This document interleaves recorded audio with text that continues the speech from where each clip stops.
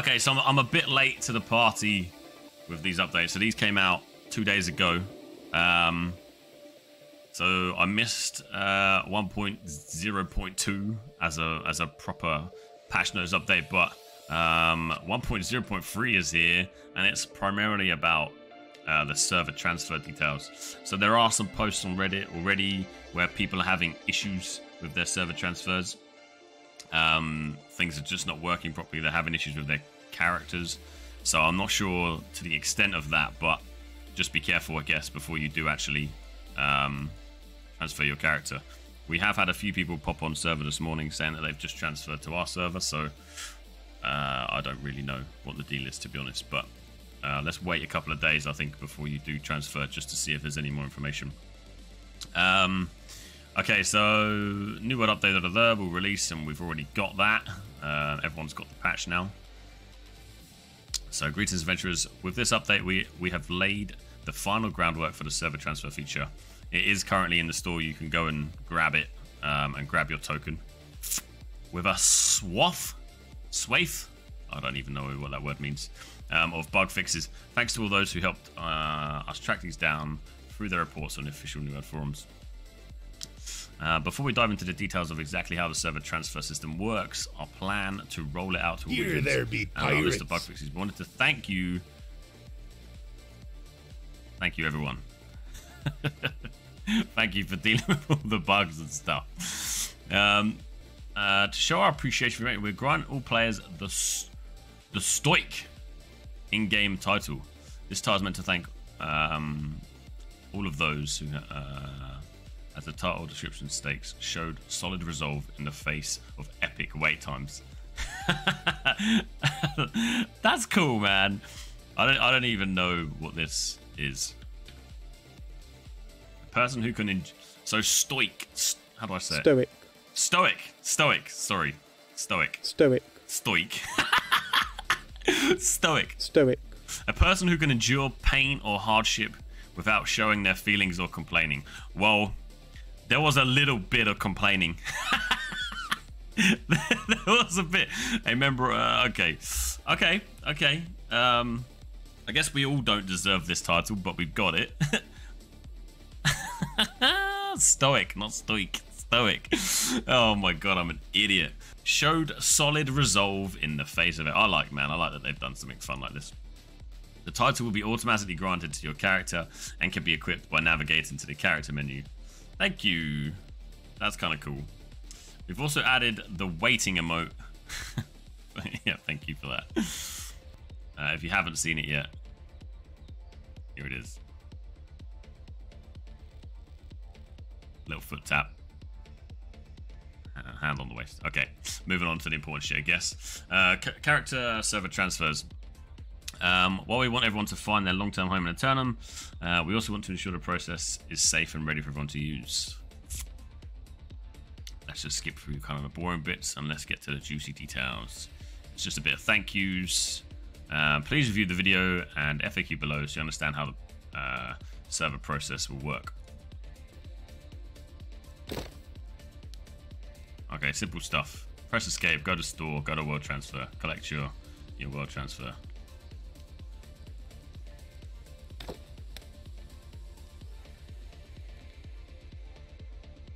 So you then, I'm assuming this will be where all the worlds are, all the different transfer options where we can go to. Is that it? Is that all? Oh. Okay, thanks for that. Pretty standard stuff. Press escape, go to store, collect your token, choose the world transfer that you want. If any of you guys have claimed it already, I haven't claimed mine yet. If you then go back into the store, is there an option to say how much it would cost if you want to transfer again? So let's say someone makes a mistake, they transfer to a wrong server. Do any of you guys in chat know how much it's going to cost to transfer again? You can have a look in game for me if you've done it already. That'd be awesome. Okay, how do I transfer my character? You need to log into your character. Yeah, but you will need to claim your token, of course. You will need to leave your company. You need to remove any active trading post, sell orders and buy orders, your character must be located in a sanctuary, such as a settlement or an outpost. There is no purchase. Okay, the option is gone. Right. Thank you, gents. Thanks for confirming that. Very kind, very kind. So at the moment, if you claim your token, you cannot transfer again. So don't fuck up your transfer.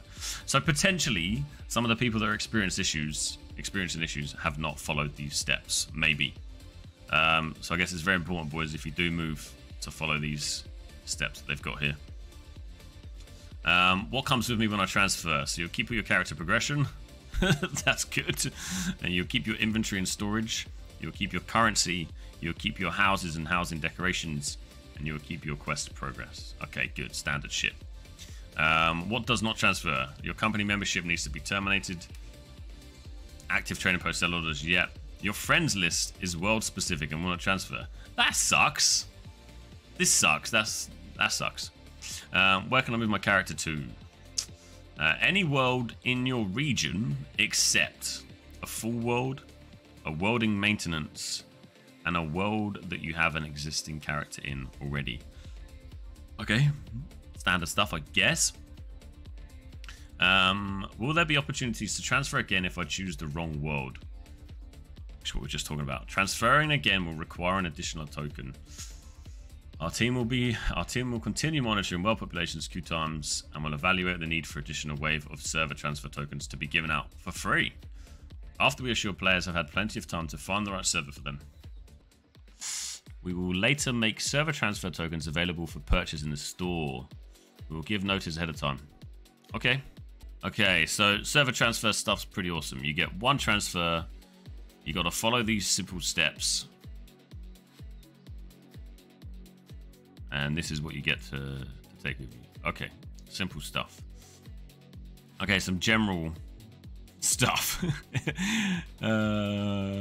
Implemented final pieces of the server transfer framework. Great. Added improvements to the world selection UI. Great. Added clearer messaging when a player is kicked due to go. Great. Added clearer messaging when stacked discounts are present, such as territory standing and faction discounts on property taxes. Such as territory standing. Implemented back-end changes to help our team investigate concerns around the client performance in war. I wish they would expand on things like this. I wish they would give a bit more info on this. Adjusted the respawn time on Boat, Swain, Ambrose, and various other elite enemies throughout the world. In the depths, players must now be in the arena to damage fort. Wait, what? You could be outside the arena? An error message now appears when players attempt to buy their own items in the trading post. Reverted a chest loot change from update 1.0.2 that was causing too many refining reagents to roll from chests. This was massive. A lot of people managed to get a lot of refining agents. It's like kind of high-end ones that were going on the market for pennies. Armor is now limited to one weapon mastery perk on a single item. Previously, you could have perks for different weapons. Weapon mastery perks will not be removed from items that existed before the update. This is quite important, guys, so check this out for sure. Check what gear you're running. Added general performance improvements. Dies are now removed from the items upon trade with a warning message present. The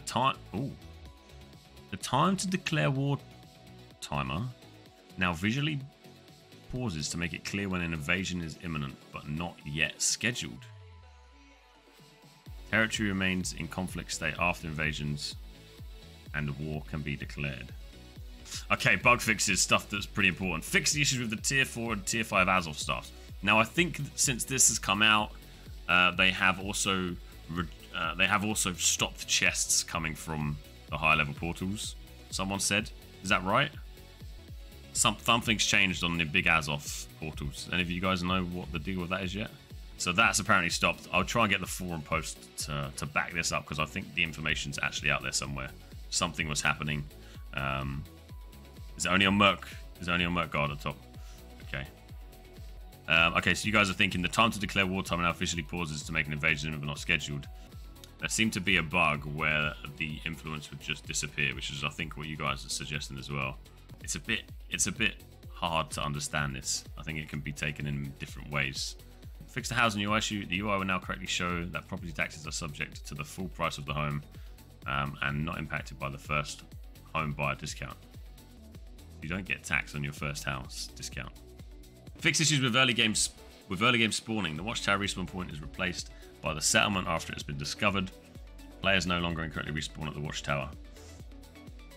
Cool. Various localization issues. Fix an issue where not all items for town projects are consumed when completing the mission. Resolve login issues that prevented players from accessing their character. Fix an issue that caused arena keys not to drop as intended.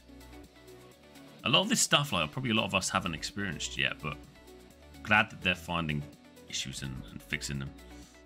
Fix an issue that caused the runic bear armor not to be appropriately dyed during wars.